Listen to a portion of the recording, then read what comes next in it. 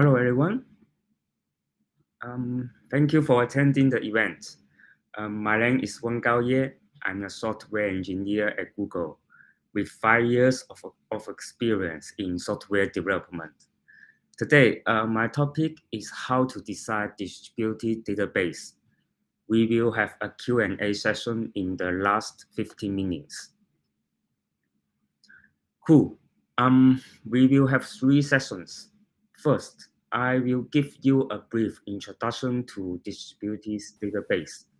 Then we deep dive into the logical design framework using Bigtable as an example.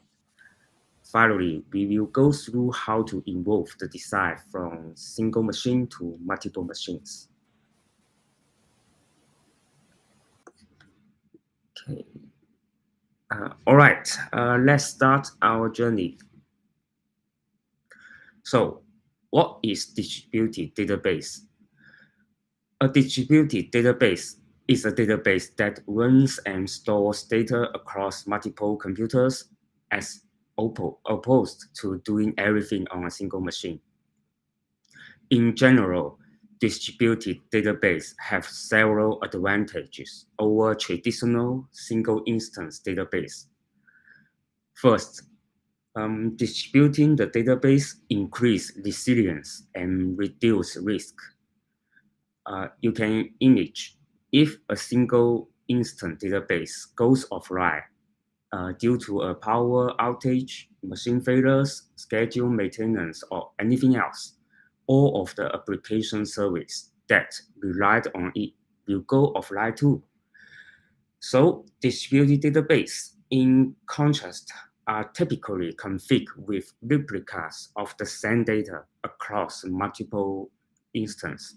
So if one instance goes offline, the other instance can pick up the slack, allowing the application to continue operating.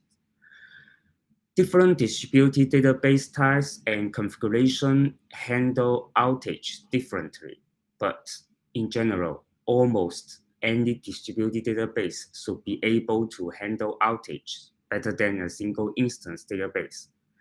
For this reason, distributed databases are an increasingly popular choice, particularly for mission-critical workloads and any data that needs to retain available at all times.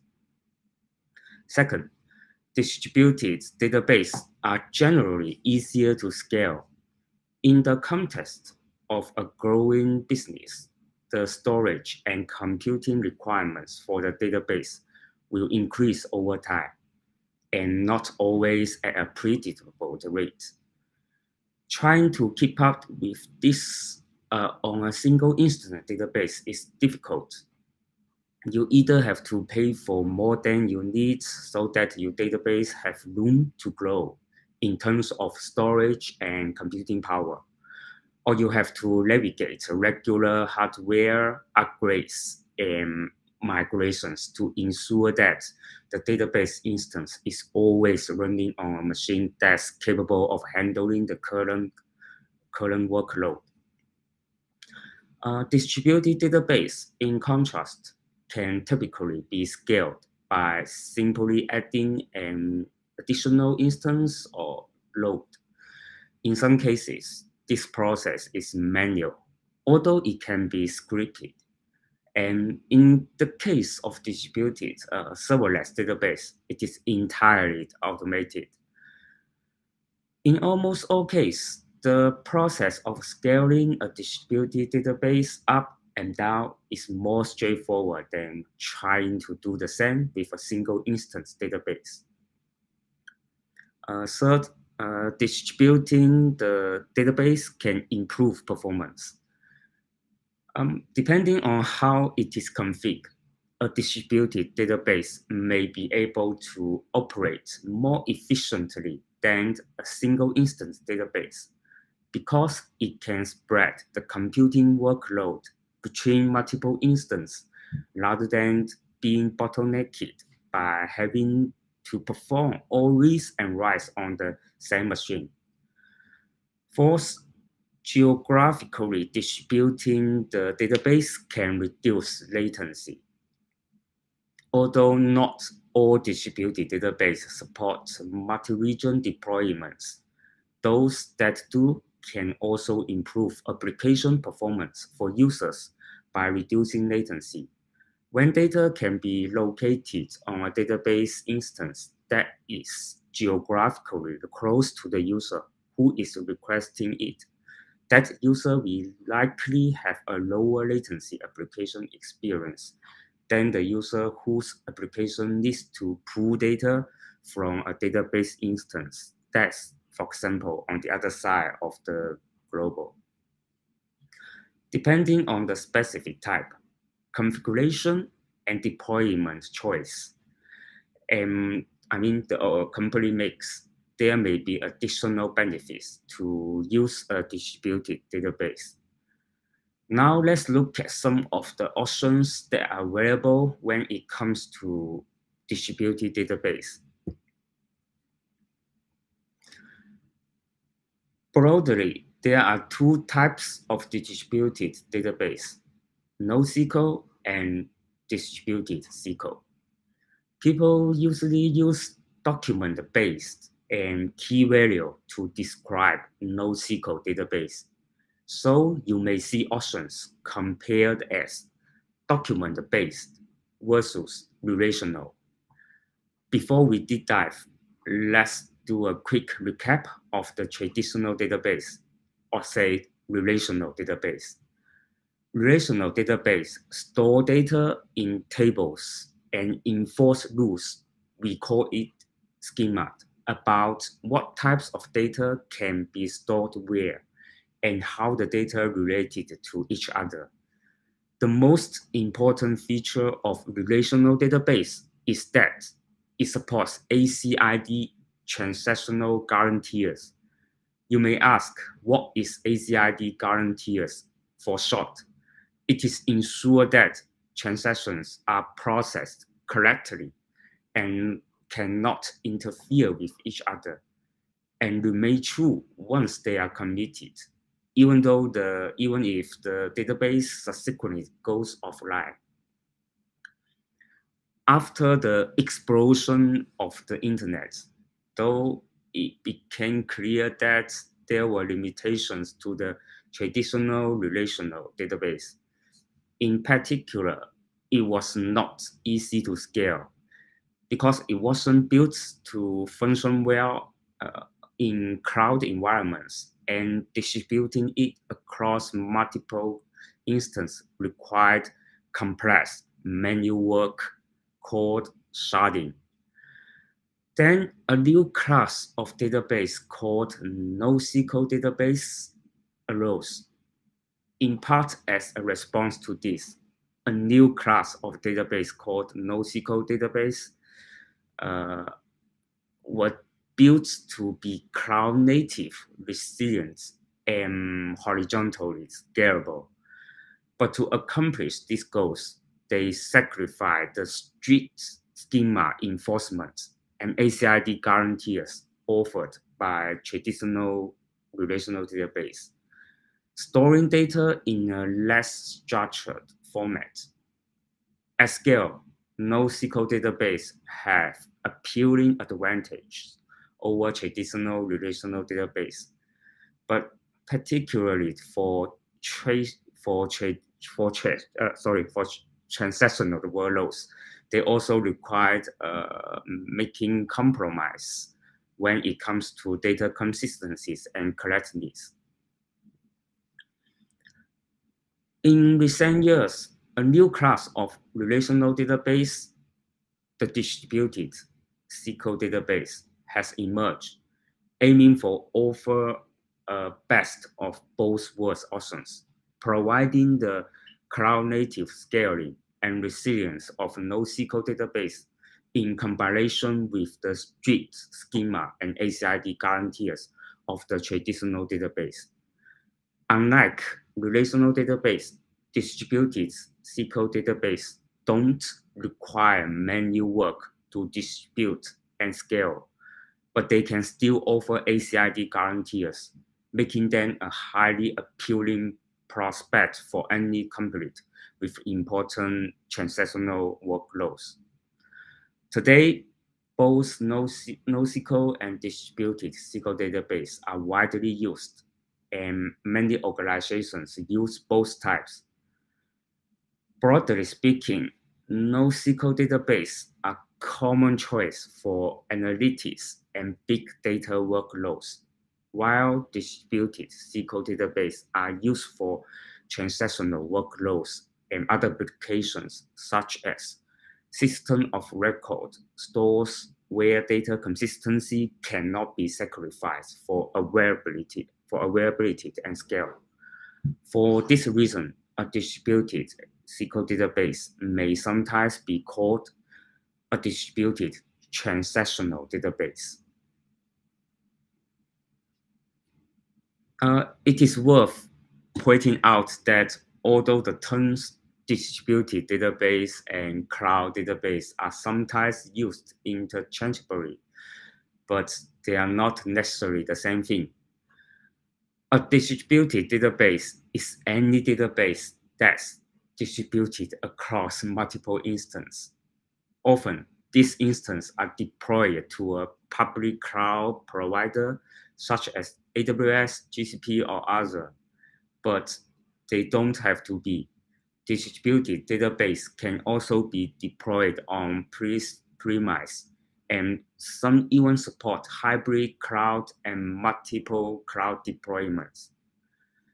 A cloud database is any database that is being deployed in the cloud, generally a public cloud, as I stated above, whether it's a traditional single instance deployment or a distributed deployment. In other words, a distributed database might be run in the cloud, but it doesn't have to. Similarly, a cloud database might be distributed, but it doesn't have to be. All right, now let's deep dive into how to design a NoSQL. Before we start, let's compare the file system and database system. File system provides us with a simple interface.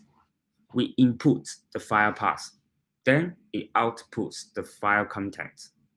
Let's say now we have to find the, here is an example. The input path is /home/Wengao/movies.txt. Sorry, here is a typo. The output is the file content. You can see that in the file, there are a bunch rows of movie information. It includes the title of the movie, the director, the rating.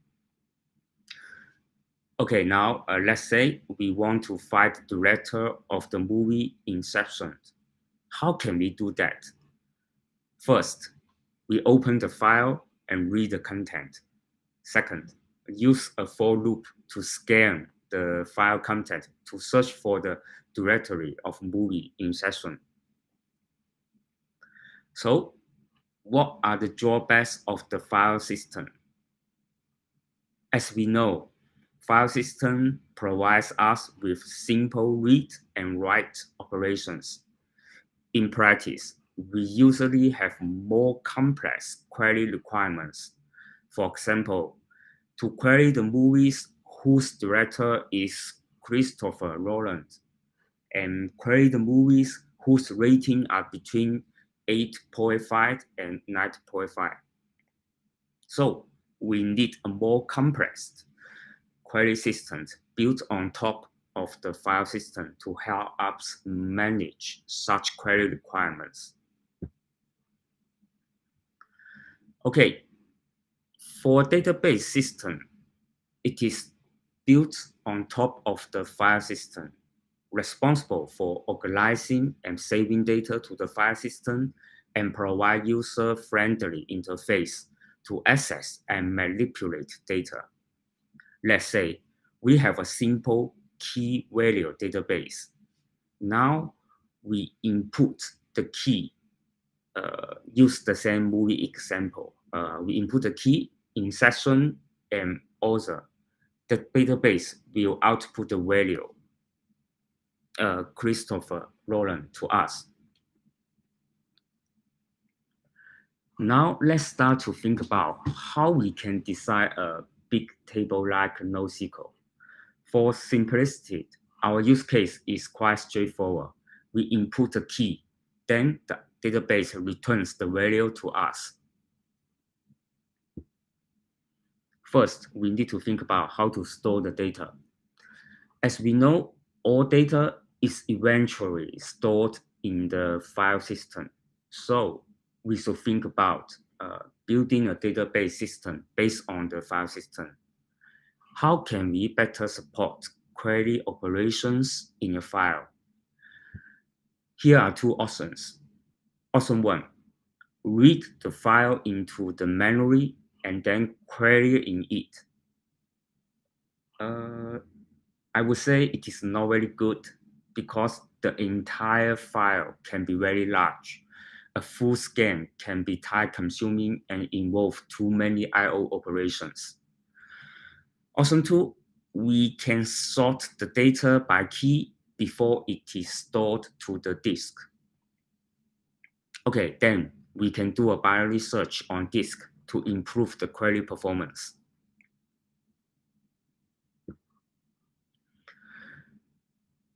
So we chose the option two because option two sounds better than option one. Now we solve the query problem. But if we want to modify the data, how to approach? Again, three options. Option one, directly modify it in the file. I would say it is also not good, since it is hard to do so. For example, after the modification, the field size increased from 32 bytes to 64 bytes. Then all the subsequent data needs to be moved, right? So it is not good. Option two, read the entire file, modify it, and then overwrite the original one. I would say it is extremely time-consuming because every time we need to read and write a bunch of unchanged content, the entire file, right?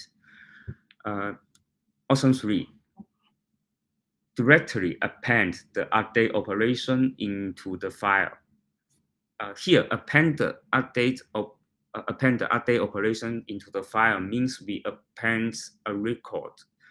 For example, just some plain text or some we predefine format to inform the system that we are going to update the key blah blah blah and with the new value blah blah blah, something like that.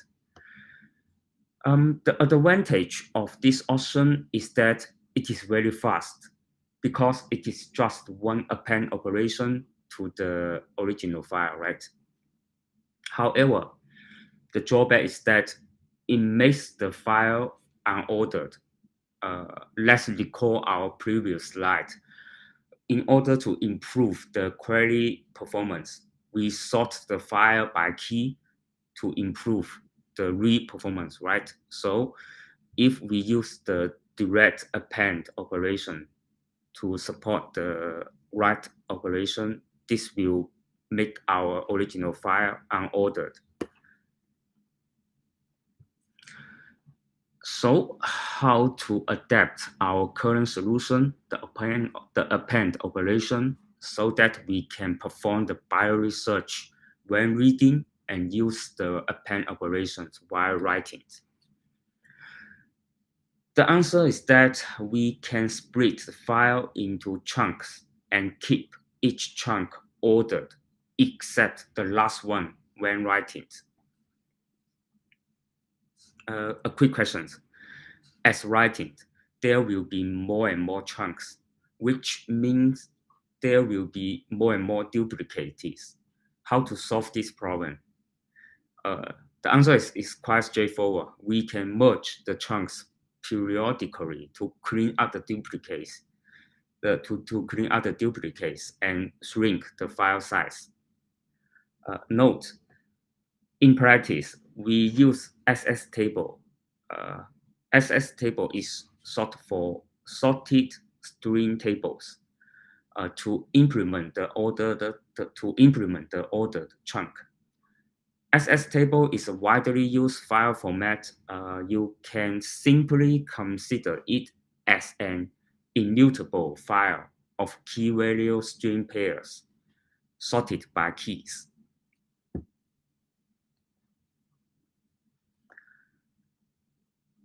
Now we still have one question. How to convert the last unordered chunk into an ordered SS table. We have two options here. Option one, read the chunk into memory, do a quick sort, and then flush out. Do we really need this, since it means for each data record, we need to write it to the disk? Then we read the entire chunk into memory, perform a quick sort, and then flush out back to the disk. This whole process is extremely inefficient. So here's the option two. We can keep the data in memory at the very beginning and sync it to the disk when the chunk size reaches to the limited. This option sounds much better than and more reasonable than the previous one, right? For option two, we still have a small questions. The memory data will lose if there is a power outage or the machine fail, right? So here we can use the write ahead lock, WAL for short. For each write operations, we write the write ahead log first and then update the memory data. Some people may wonder, in this solution, here we need to write to the disk again, right? It seems we get back to the previous dilemma. We write the disk, which is not so efficient, right? So just relax. Write ahead lock is very convenient and efficient. It is defined for efficient write and manipulate with the disk. So at this point, let's do a quick recap of the write operation we have gone through so far. Firstly, the client sends a write request to the machine. Here we still in a single machine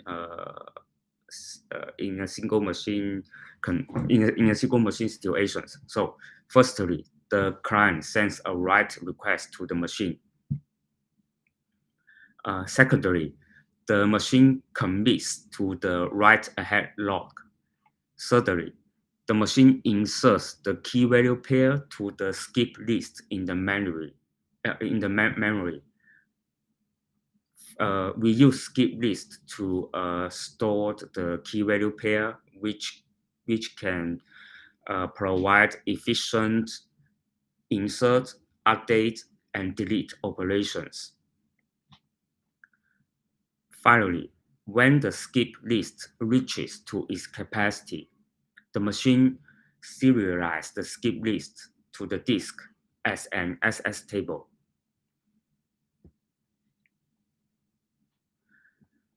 All right, with the current settings, how can we perform the read operations?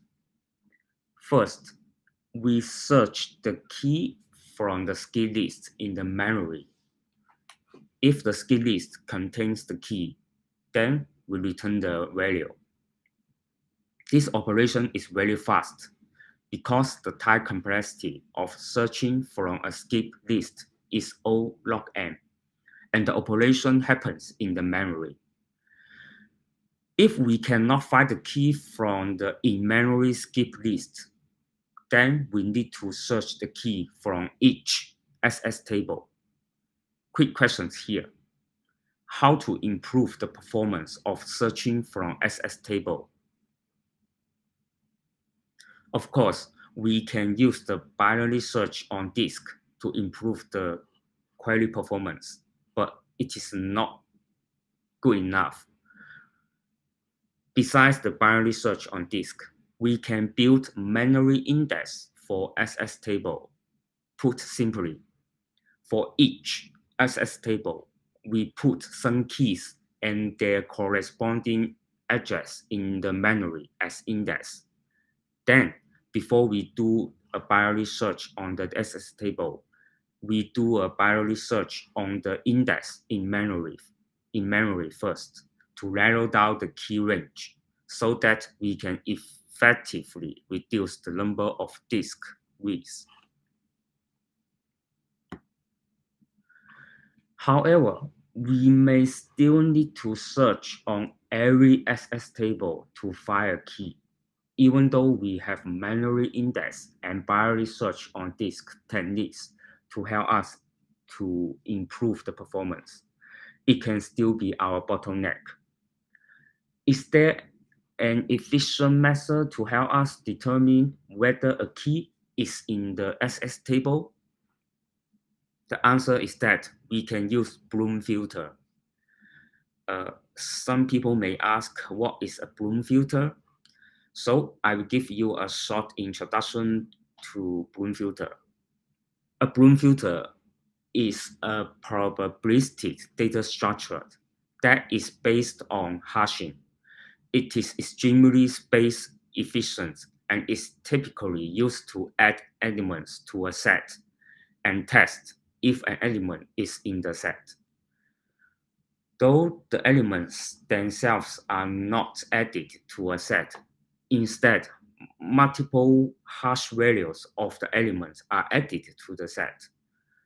When testing if an element is in the Bloom filter, false positives are possible. It will either say that an element is definitely not in the set, or that it is possible the element is in the set. It sounds a bit confusing, right? So for simplicity, you can remember that if the Bloom filter said the element it is not present, that means the element is 100% not present here. But if the Bloom filter said the element is in the set, it means the element may possibly in the set. Okay, so I would say false is always false, but true is not always true. Okay, now back to our case. We will build a Bloom filter for each SS table and keep all Bloom filters in the memory. As we stated, Bloom filter is fixed size, so it is controllable how many memory we are going to use. It will not expand as the number of elements. The Bloom filter will not expand as the number of elements in the set increase. So we can store on all Bloom filters in the memory. Now for the read operations, before we actually check, binary search in an SS table, we check the Bloom filter first. If the Bloom filter doesn't contain the key, then we can simply skip the corresponding SS table. This can save us a lot of time. All right, now let's put all of them together to get a full process of the read operation. First, we check the memory skip list. If we can find the key, then we directly return the result. Otherwise, we go to next step. Then, the next step, we check the Bloom filter one by one. If we can find the key, we will go to the next step. Otherwise, we check next Bloom filter. If we cannot find the key in all Bloom filters, that means the key doesn't exist in the database. Okay, let's say let's say the Bloom filter tells us that a key is present. Now, before we check the actual SS table, we perform a binary search on the index to narrow down the key range. Then we use the narrow down key range to do a further bioresearch on the SS table. You can see that we have made a lot of efforts to improve the reoperation performance because we use a simple strategy for write operation, which is the append operations. Okay, cool. Now we have talked about how to decide the base operation, reoperation, and write operation for a bit table in a single machine. Now it's time for us to involve it to a distributed one. Before we deep dive, I will talk about how we can sharding the data across multiple machines. Basically, we will use horizontal sharding to distribute the table across multiple machines. Under the hood, horizontal sharding use consistent hashing based on the key to dispatch the rows to different machines.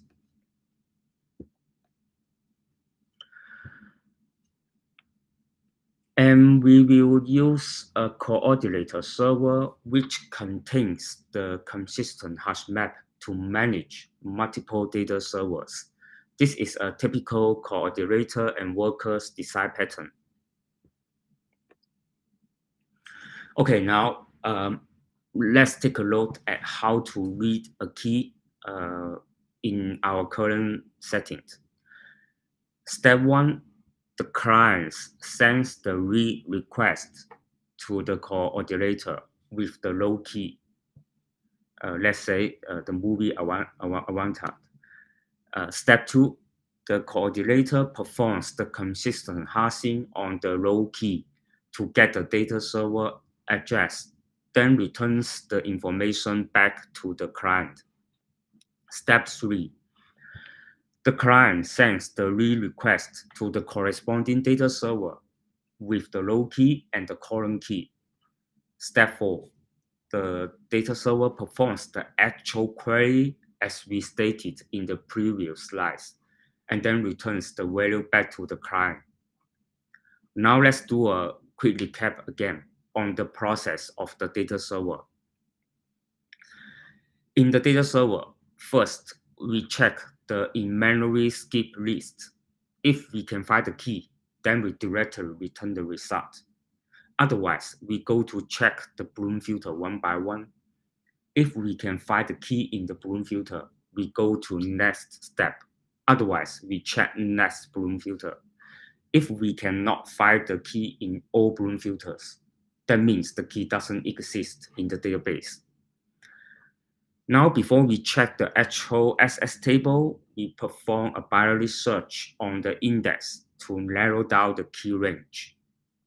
Finally, we do a binary search on the SS table with the narrowed key range to find the value.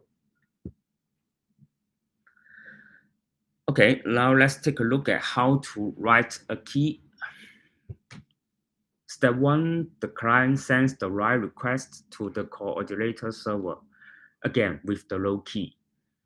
Step 2, the coordinator performs the consistent hashing on the low key to get the data server address and then returns the information to the client.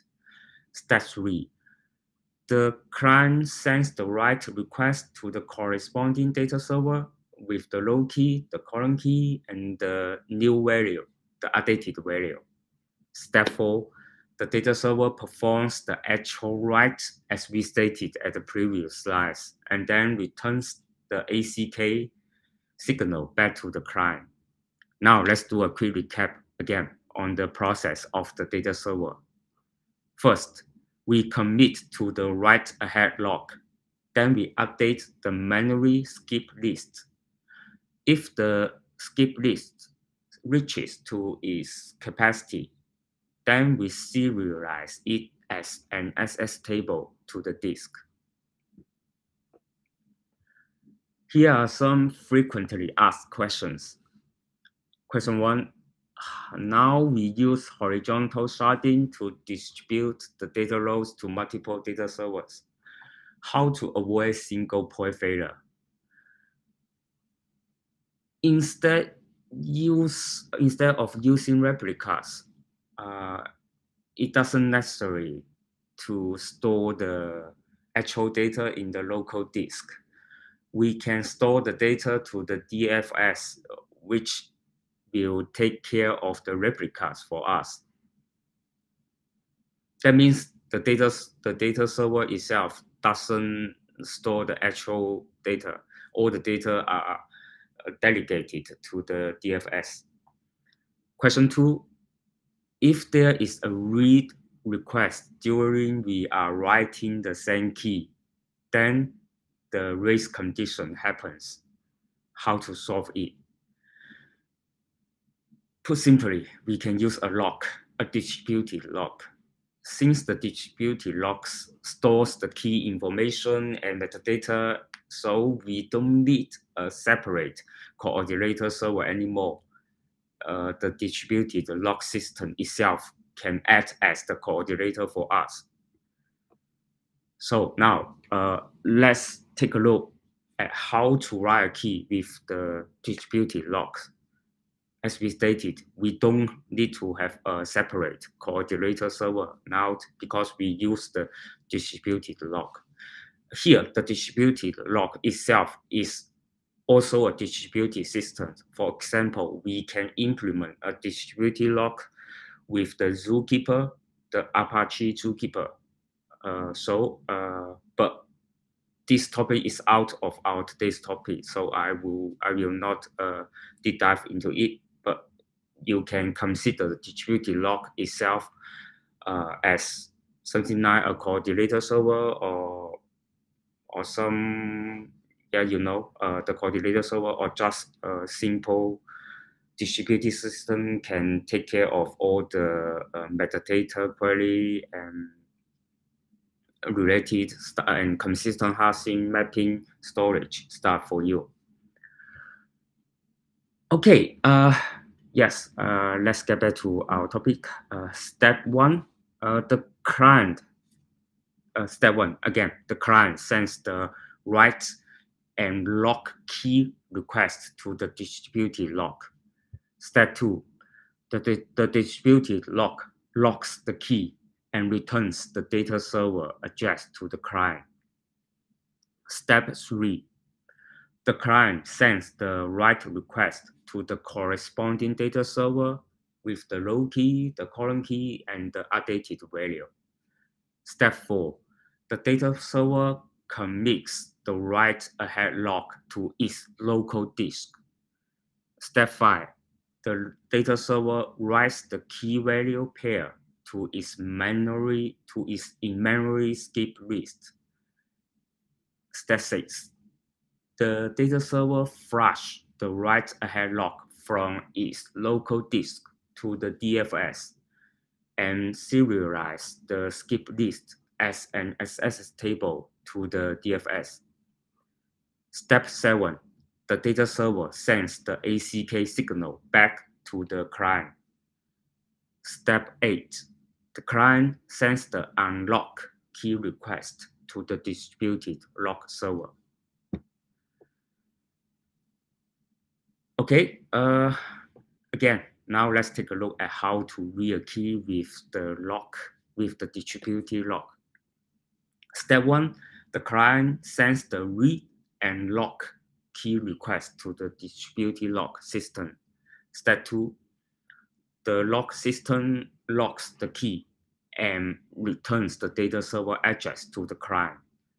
Step 3, the client sends the read request to the corresponding data server with the row key and the column key.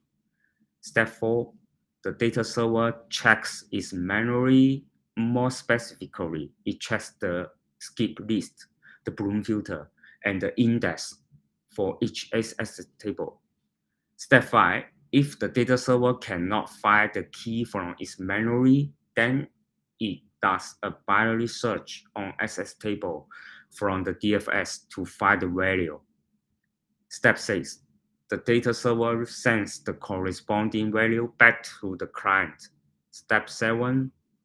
The client sends the unlock key request to the distributed lock server. All right, a long journey. Thank you all for listening. Designing a distributed database system is a very complicated process. It involves a lot of engineering considerations at different aspects. Today's our 30 minutes talk just goes through the surface of the system and only focus on a very small portion, just a tip of the iceberg. Any questions are welcome.